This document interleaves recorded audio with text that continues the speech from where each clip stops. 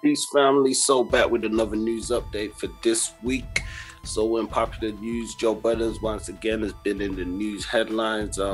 Recently came under fire after publicly firing Rory from his JoeBudden podcast, and there was a bit of fallout with that, which we reported on. But now it was also reported during the week that he had been accused of sexual harassment by podcast host Olivia, and there was an apology issued. So Olivia says that Budden continuously made sexually suggestive remarks to her, made her feel extremely uncomfortable, she said, during the episode of See the Thing for the JoeBudden network. So there we see a picture of him here. We've definitely seen a lot in the entertainment business over the past few years, with the Me Too movement and stuff. So it says Olivia, a DJ and former host of the JoeBudden Network podcast, See the Thing released a video on May the 17th in which she alleges that JoeBudden sexually harassed her during the recording of an episode. So I don't know if he's saying it was a one-time occurrence or something that he said, but she said he was a guest on the episode. And she said he continuously made sexual suggestive remarks to her that made her feel extremely uncomfortable, as well as fearful of dampening the mood if she didn't laugh along while he made those same remarks to her. So, it says she described the incident where he asked to hug her, if unbeknownst to her until she actually watched back the episode, that he was moving his hips while he was hugging, as she says. So Budden's actually addressed the video and the incidents in the statement, according to Rolling Stone. And in the statement to Rolling Stone, he said, "As a podcaster, it is my job to address topics and create dialogue around them. During the conversation on See the Thing podcast, I didn't handle the topics with the sensitivity they deserved. I recognize my words empowering that situation created an upsetting environment for Olivia. Upon reflection, both the network and I take accountability for this. I apologize sincerely to Olivia, her former co-hosts, our staff, and the public. In an effort to not further any trauma, the episode will be removed from our platforms. We support all women's rights to feel comfortable and protected in the workplace. We fell short of that in this instance. We support Olivia in her quest to heal, applaud her for finding the strength to share her experience, and wish her the best in all her future endeavors. I am taking the time to listen and learn. We have already begun to make the necessary changes to ensure this is a safe environment for all. Moving forward, we at the network endeavor to continue to elevate Black women's voices and create opportunities to have constructive conversations to impact change." So we see some Instagram stuff. You can check this out on this website, Pitchfork. I ain't gonna play this. It's 26 minutes. So this is when she speaks out on why she quit the JoeBudden's network. So let us know your thoughts on this, guys. Picking up from there, it's also been reported that Nick Cannon could be expecting baby number 7 with Wildin' Out model Alyssa Scott. So it says Nick Cannon, the busiest man in show business, and between the sheets, the 40-year-old is reportedly expecting his 7th child with former Wildin' Out model Alyssa Scott. Alyssa set the streets of social media ablaze on Thursday when she took to Instagram and posted a photo of her baby bump, and the caption on the post read, "Zen S. Cannon." So we see the picture she posted. Zen S. Cannon. When a commenter asked if Nick was the father, she responded with faces like that. So, it says Nick has every right to be fruitful and multiply, and he can certainly afford to have a church of children. It's just the fact that he started to give community peen vibes, considering the fact that he's also expecting baby twins with Abby De La Rosa. So, And it says 4 months ago he welcomed a baby girl with Brittany Bell.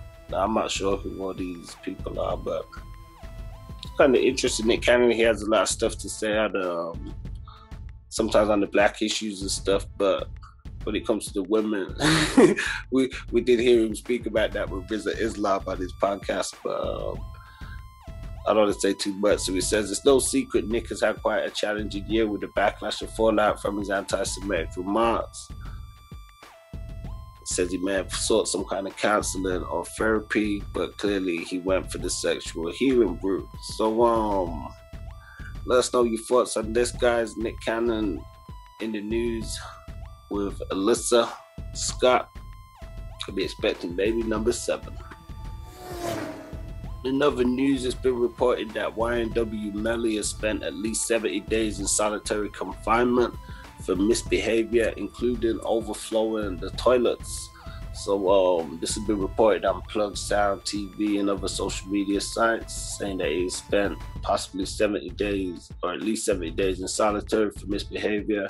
It says jail disciplinary reports reveal he was ordered to spend months in solitary confinement on multiple jail policy violations, deliberately overflowing the toilet, threatening a guard, fighting inmates, and making freeway calls were among rules jail staff said that he broke. So YNW Melly, he was arrested in 2019, February 13th, for 2 counts of first-degree murder. They said that him and another rapper, YNW Portland, killed 2 of their friends and staged the crime to make it look like a drive-by shooting. So Melly, real name Jamal Demons, was in the midst of an upward career trajectory. So he's currently in jail. I don't know how much time he's serving for this, so if he's still waiting for more to come. Yeah, so we don't know if there's any more to come, or so we'll keep you guys updated. In other rap news, the Outlawz, Edie and Young Noble have announced the Outlawz Hemp partnership between leading scientific minds in the hemp world and the remaining rap members of the Outlawz, producing groundbreaking products that offer the smoothest, most flavorful hemp experience is what the brand is all about. So they have a website up, outlawzhemp.com, where you can get your edibles, smokables, they've got oils, a whole lot of different stuff. So would encourage you guys to go out and check that out. You can learn more about the Outlawz, you can shop, and you can definitely get hooked up with some dope CBD products. In other weed smoking news, Master P 520 Cannabis Freedom Day was touted as a major success. The day celebrated the life of fate Vincent Winslow, raised a lot of awareness about people wrongfully incarcerated for being caught with marijuana, and especially with a lot of the legalization and stuff we see happening now. So there was a lot of protests on legislative change. They had a lot of products out there, a lot of people was out. It was a dope event. It was a very successful. Recommend you go check it out. You can go on to the icecreamshop.com, or you can go on to, I do believe, Freedom. Let's see right there, 520.org. So you can spell it out, 520.org. So recommend you guys to go check that one out. Yeah, and there was some online backwards and forwards this week between the game and Jake Paul after Twitter beef going backwards and forward. The game says whichever Paul brother he sees first will be eating cement. So Jake Paul says if things might get physical, the YouTuber and the hip hop star going at it this week. The game posted a message to Twitter saying, yeah, Jake Paul, Logan Paul, meet me and my little brother downtown LA in front of Staples Center and let's just fight. Heads up, Fades, said the game in the tweet. No gloves, no money needed. Just answer me and my brother will fuck up you and your brother shit. So then we see the tweet, apologies for the language for any young people listening.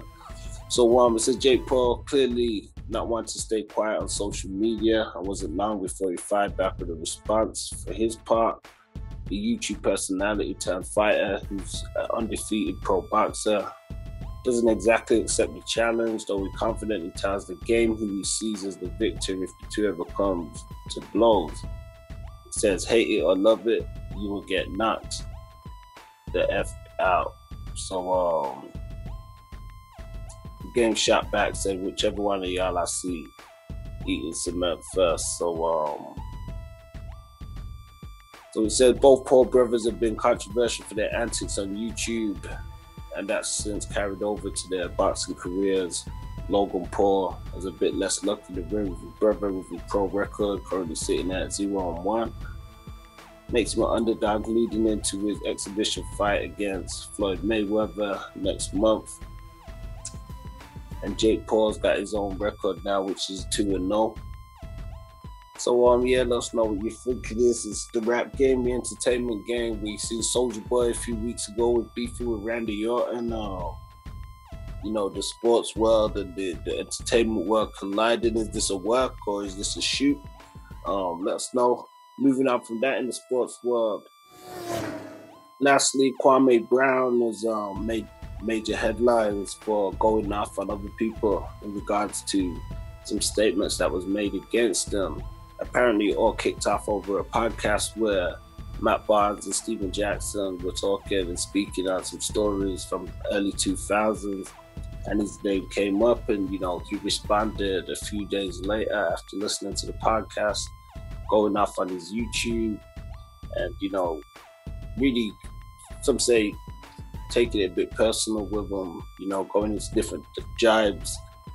He said that Barnes was goading Jackson into talking trash, using some off-color racial remarks about him not being black enough to hang with the black folks, but too dark to kick it with the whites. So he was definitely offended by the stuff that they said, and he let it be known. You know, he took to his YouTube and put out a whole bunch of videos.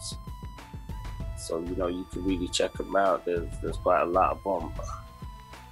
And I think that's pretty much it for this week's news. We're going to wrap it up right there. Don't forget, let us know your thoughts in the comments. Like, share, sub. Peace.